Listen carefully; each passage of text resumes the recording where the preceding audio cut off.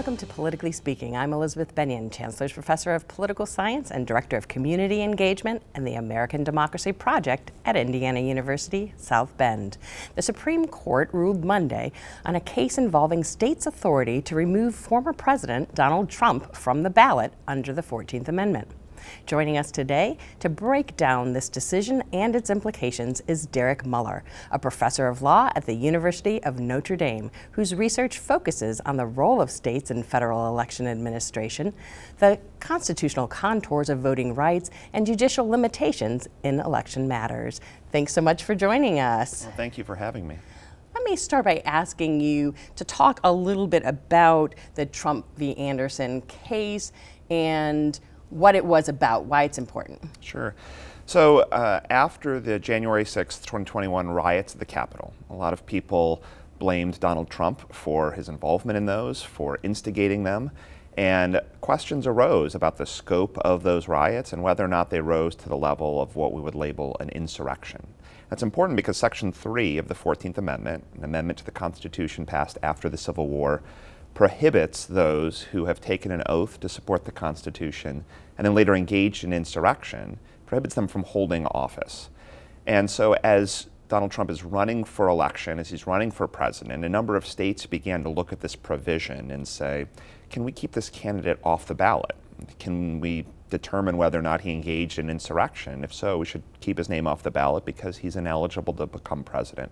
So this case comes out of Colorado, where a trial court heard a challenge from a number of voters who said he's ineligible. He's not eligible to serve. The trial court in Colorado concluded that he could serve because of a specific understanding of the 14th Amendment, but on appeal, the Colorado Supreme Court, by a 4-3 decision, said actually Donald Trump engaged in insurrection.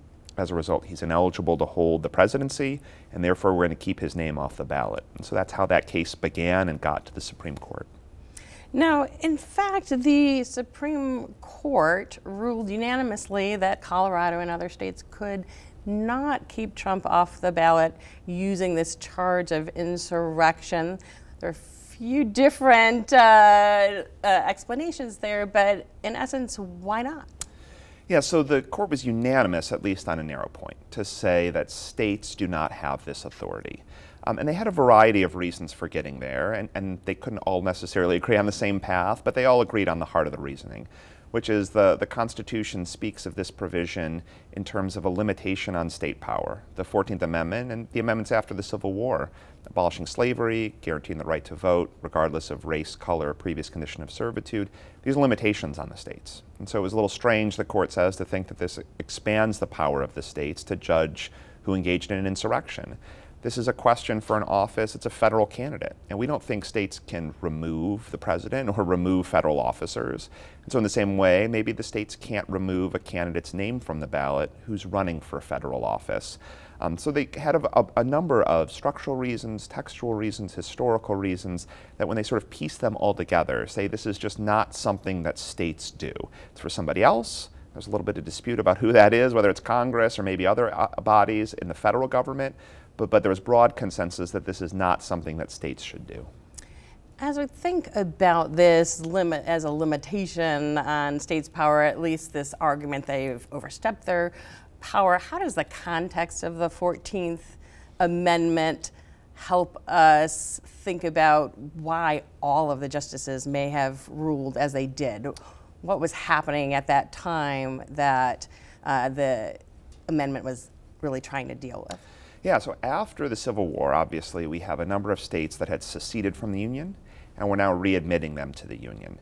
So as a result of this sort of fight about the balance of state power, again, specifically about slavery, but more broadly about the relationship between the federal government and the states and how much power the federal government has with relation to the states, these provisions of the Constitution are really meant to limit state power. No slavery, cannot abridge the right to vote.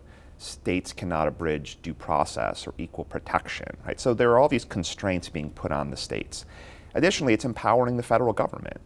Each of these amendments to the Constitution says Congress may enforce this by appropriate legislation.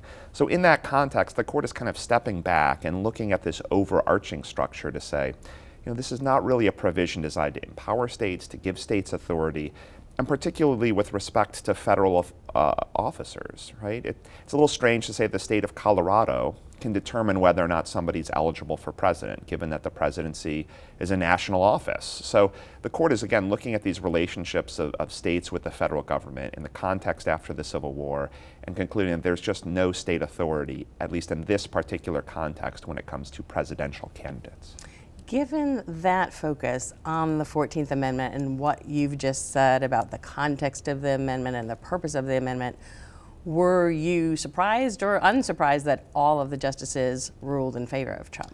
Yeah, so I think before the Supreme Court had oral argument, I would have been a little bit more surprised. I think there was a lot of dispute in the legal community thinking about these questions. These are hard questions and they're contested questions. There's also no question that the states have sometimes enforced provisions of the Constitution on their own and said, you know, if we're trying to guarantee the freedom of speech or the right to bear arms or due process, we as states can provide our own mechanisms to enforce those things regardless of whether or not the federal government does so. But after oral argument, you heard Justices Kagan and Barrett and some others were expressing concern that really one state affecting a national office or a federal office. And so it became clear that they're not just concerned about these rights generally in the Constitution, but instead the fact that it's specifically targeting federal officers and how states could affect federal officers. And there are a few old cases from the Supreme Court saying, well, of course, states can't remove a federal officer from their post. That doesn't make any sense when we think about the relationship of states with the federal government. And so this at least kind of followed from that same logic. And I think the court coalesced around it, I mean, in part because Colorado here really forced the Supreme Court's hand to take the case, right? One state finding that a candidate engaged in insurrection really has ripple effects throughout the United States, and I think the court was really concerned about that practical effect as much as the structure of how the Constitution fits all these pieces together. Concerned, in other words, that other states might look at Colorado and say, well, I guess we could do the same thing and remove him from the ballot here. Yes, so they were, immediately after the Colorado decision, Maine actually excluded him from the ballot for the following week. Illinois, just a couple of weeks ago, excluded him from the ballot. So you started to see this percolating in a number of states and the ripple effect. And what happens in one state, and again, it's Colorado procedure. It's a Colorado judge who decides what evidence to bring in, a Colorado judge deciding what kinds of expert testimony to take in, what kinds of hearsay evidence is admissible or inadmissible, right? Lots of sort of lawyerly things. But it's a little strange, the court says, to have one state being able to have that kind of influence and effect in other states. Now, again, practically the United States Supreme Court can always step in and provide that uniformity. It's a federal question. It can provide that guidance. But it didn't seem interested in that. It wanted to say, this is just outside the hands of the states. We don't have to address the question because states don't have the power to address the question. How important is that unanimous decision in a case like this politically? There's a lot of polarization going into the case. You heard people who are not fans of the former president say, oh, people who he appointed to the court are going to try to protect him, worried about a politicized decision. Does that make this unanimous decision particularly important from a broader social perspective? Again, I think, the notion that the court would speak with one voice, right, and speak clearly is, I think, desirable. The court always desires that. It aspires to have unanimity as often as it can. In some of its most significant cases, if we talk about Brown versus Board of Education and desegregation of schools, it was very important for the Supreme Court to speak with unanimity on hot-button contested political issues. It doesn't always do that. It's not always successful. It tries to do that. So when it comes to this, especially where the consequences are so stark in partisan terms, right? My candidate can appear on the ballot or not, and that effectively ends the election for a candidate, right? So it's, the political significance is really high. And I think for members of this court, they look back to 2000. Only one member of the court is still there from Bush versus Gore, where it was a 5-4 decision, very fractured, very disputed, very partisan.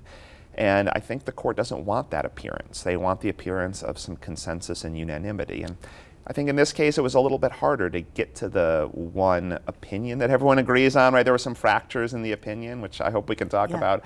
But at least at the bottom line, they presented to the public that all 9 justices, regardless of ideological background, regardless of nominating president, agreed on the outcome. And I think that's an important statement to the political process. Let's talk about those differences, though, because we have a majority opinion, but we also had Amy Coney Barrett having a slightly different reason for her opinion, and then the liberal justices having yet another sort of reasoning or justification for their opinion. Can you talk about the differences in terms of the way these justices arrived at the same ultimate conclusion? Yeah, so the state power point, that is, states do not have this power, was broadly agreed upon by all the justices.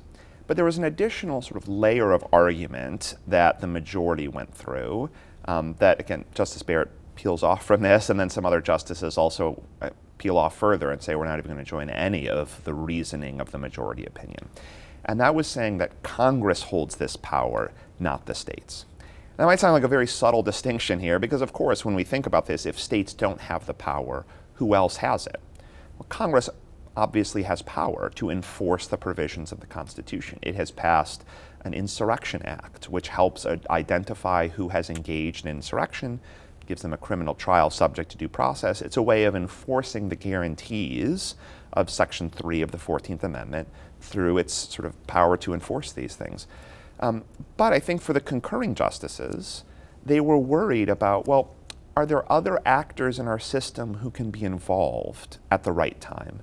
So one of the examples that the concurring justices, Justices Sotomayor, Kagan, and Jackson gave, was suppose that you are prosecuted by somebody who is alleged to be an insurrectionist, and you raise a defense to the judge to say that prosecutor can't prosecute me. Well, there's no statute maybe on the books from Congress explaining what that looks like, but maybe I as a criminal defendant want to raise this as a defense, saying the prosecutor has no power here. So it's this, I think, it's a little bit confusing at times to read the fight between the majority and the concurring justices about what's at stake or what might be at stake in future cases. Is this only for Congress or other federal actors in our system? But I think that's the concern that's going on among the justices, this sort of separate fight about how far to go in the opinion. And what about Barrett? How was she different from either of those two camps? Yeah, so the concurring justices, they had some hostility in their tone in the way they were writing the opinion about how the language was gratuitous, how it was erroneous, statements like that. The opinion cites cases like Dobbs, a controversial decision from the Supreme Court that reversed Roe versus Wade and found that there was no constitutional right to abortion. So citing cases like that in your concurring opinion is meant to elevate the temperature and to sort of sharpen the disagreement that you have with the majority opinion. So Justice Barrett wrote a very short separate opinion saying, look, I agree with part of the majority. I'm not agreeing with all of it. I would have gone a different path. But there's consensus here, and I wish the concurring justices would turn the temperature down, not up, in a case like this. So she was trying to straddle a middle position of expressing some disappointment with the majority with its path, and also expressing some disappointment with the concurring justices in their tone, to reinforce that the court is unanimous on this front, and not to lose sight of the fact that it's 9-0 on the outcome of this case.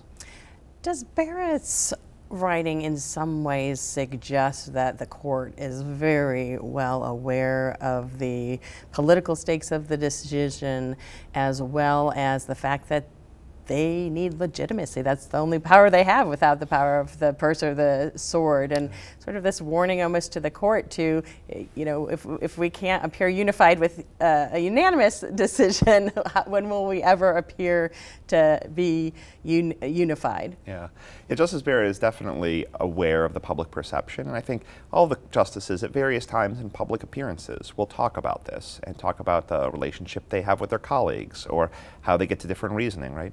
But they also want to have opinions that can be understood by the public and viewed by the public with sort of a basic lay understanding, and even if you're not an attorney, to see that there's unanimity or consensus or whatever it is. And when you have justices fractured, despite them agreeing on the outcome, it can really send mixed messages. So I think she is aware of that and communicating that it was very important in this case to have unanimity, and there was a failure, right? And there could be different places to blame about where the failure came from. The majority picked the wrong path. The concurring justices fight about something that's maybe not as important, whatever it might be. So I think she was expressing some of that concern. Again, in this case, as we talked about, we aspire to have a 9-0 opinion and as clean and consensus-driven an opinion as possible, where the partisan stakes are just so stark, and we know what that means to communicate that message to the public. would you say to people who say, oh, I guess the court decided that Donald Trump did not commit insurrection? That's not really what they decided here at all, is it? No, that's right. They did not touch the question of insurrection, whether or not Trump engaged in it, whether or not his speech was protected, his conduct was acceptable, whatever it was. It was very clear at oral argument the Supreme Court wanted nothing to do with a lot of those facts, right? They didn't want to get into the nature of tweets on January 6, 2021. Instead, this is a different question. It wasn't whether someone engaged in insurrection. They addressed the question of who gets to decide whether someone engaged in insurrection. That's always an important question in law. Who gets to decide? Is it a court or is it the legislature? Is it the states or is it the federal government? Is it one official or a body of officials? So that's always a question that law is asking, and they were really focused on that particular question. It was meant to address that predicate question, that first question before getting to the heart of the case. That's deeply unsatisfying to many, right, who are looking at this and they want to either blame Trump and find that he's responsible, or those who want to exculpate him and say he's innocent, he didn't do anything wrong. The Supreme Court sort of expresses no opinions on that and leaves it to other actors in the political process, leaving, I think, to the political campaigns in 2024 to fight about that matter, rather than saying that states like Colorado can make the determination. And it sounds like their answers to the questions that they really were considering then are, it's not the state's decision, it's the federal government's decision, either exclusively Congress or perhaps some other actors but within the federal government who will have to make that determination, and definitely not us. That's right. No, and I think Congress has passed statutes. Again, the Insurrection Act is one of them. It's passed some bills to address these issues in the long past, but it certainly didn't do anything after 2021, right? It impeached President Trump. It failed to convict him in the Senate. The House created a commission to examine a number of these issues, but that's been about it in terms of the congressional legislation piece. And I think people are frustrated to say, well, you know, we're sending it to Congress, but we're aware that Congress is deeply unlikely to do anything ahead of the 2024 election. Now, there is another case, Trump versus the United States, pending in the Supreme Court concerning presidential immunity, and that is also receiving a lot of attention. Can you talk a little bit about what the issue is in that case? Sure. So Donald Trump is facing criminal charges in a number of courts around the United States. And in particular, in the District of Columbia, he's facing federal prosecution for his role in interfering with the results of the 2020 election. And the argument from prosecutors is that he improperly interfered and obstructed government proceedings. And his argument in the D.C. Circuit, the Court of Appeals that heard his challenge from the indictment and the prosecution that's happening, was to say, I am immune from prosecution. And I'm immune because as the President of the United States, I was engaged in official actions related to my office, and therefore I should not be allowed to be prosecuted. And so this question of presidential immunity, of executive immunity, is a sensitive one. On the one hand, we want the president, I think, to be immune from, say, prosecution in the event that he was engaged in military strikes across the globe or something like that, in his role as commander-in-chief of the United States. So there's a notion that there should be some power that the president has that isn't checked by the ordinary criminal process after he leaves office. On the other hand, if you're engaged in actions that are outside of what we describe as your ordinary presidential functions, such as, you know, perhaps trying to interfere with the outcome of an election, which seems to be in your political role and not in your presidential role, maybe you should be responsible for that. So that appeal is pending in front of the United States Supreme Court. They're going to hear that oral argument at the end of April and evaluate whether or not he is subject to prosecution or whether or not there's a class of actions that are protected, sort of as inherent in the office of the president. Now, there is also a question about whether or not the court ruling will matter if Trump is president at the time that decision is announced, because as president he could simply some people argue, could just tell the Department of Justice, you're not going to prosecute me. That he could perhaps pardon himself is another theory. What do you make of all that? Does he basically have a get out of jail free card or a you may not prosecute me card if he is in the office? Or is there disagreement about that? Yeah, there's a lot of disagreement here. So I think, again, he's not in office right now, and that's what makes some of the prosecutions a little bit easier. He's being prosecuted. The Supreme Court, I think, will issue a decision by the end of June on this issue. That's when it tends to wrap up its business. But even then, sending it back, even if it concludes he's not immune, sending it back for prosecution, you're trying to get this in the thick of a campaign season. That's significant for a lot of reasons. The Department of Justice is often reluctant to prosecute with an eye toward the election, but that's not obviously the case right now, where it is prosecuting with an eye toward the election. And what happens if he wins the election and there's still a prosecution ongoing? So I think there's going to be a lot of really sensitive timing issues, and you've identified some of them. I think there's no question if he's elected, he can tell the Department of Justice to drop these suits. There's no question that will happen. If he is convicted, can he pardon himself is a very messy constitutional question that has to be addressed. And there is a separate issue about states. In Georgia and New York, they are prosecuting him on different matters. Can you prosecute a president while he's sitting in office?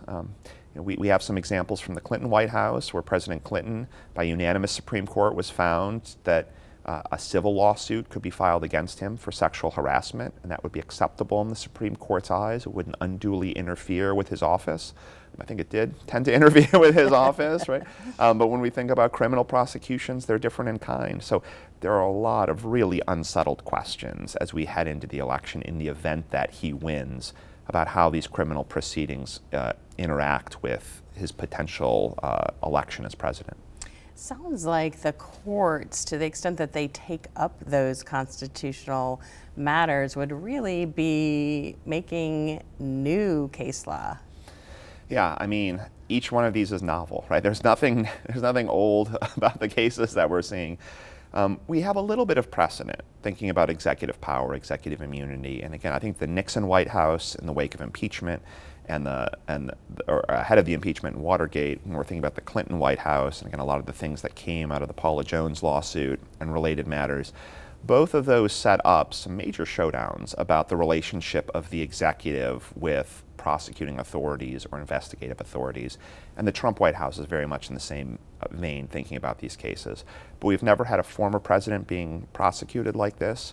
We've never had a serious candidate for office facing these kinds of charges, much less the front runner for the Republican nomination, the de facto nominee, and maybe even the front runner for the general election.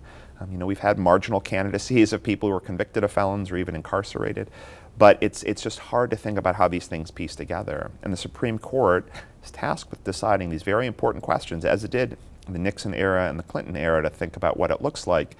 But there's no question, once again, it finds itself in the middle of this political thicket where it is going to be establishing new case law and new precedents in a very contentious, contested time. And it seems that whatever they decide, they will have no shortage of detractors and critics.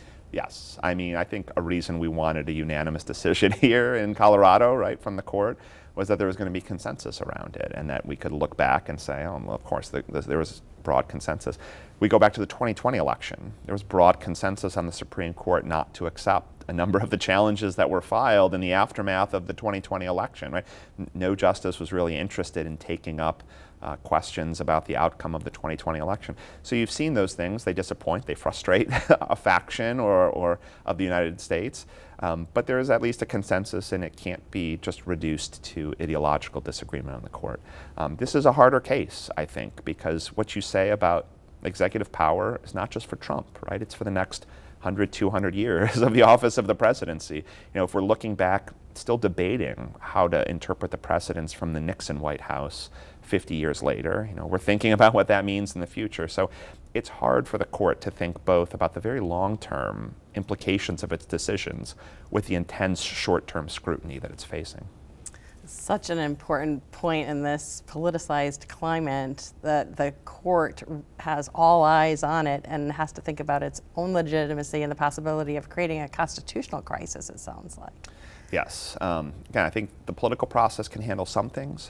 Congress can pass legislation. Impeachment is a solution, but that only goes so far. And we expect courts to do more and more.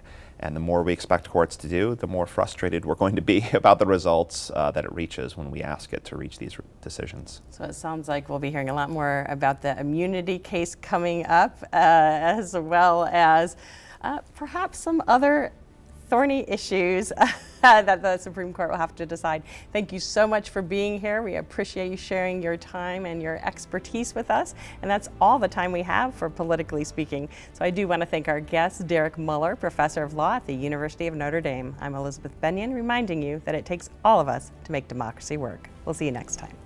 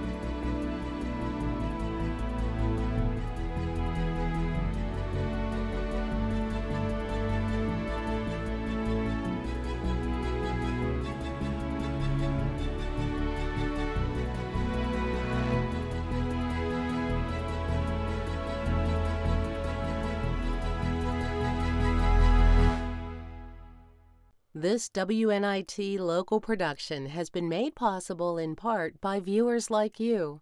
Thank you.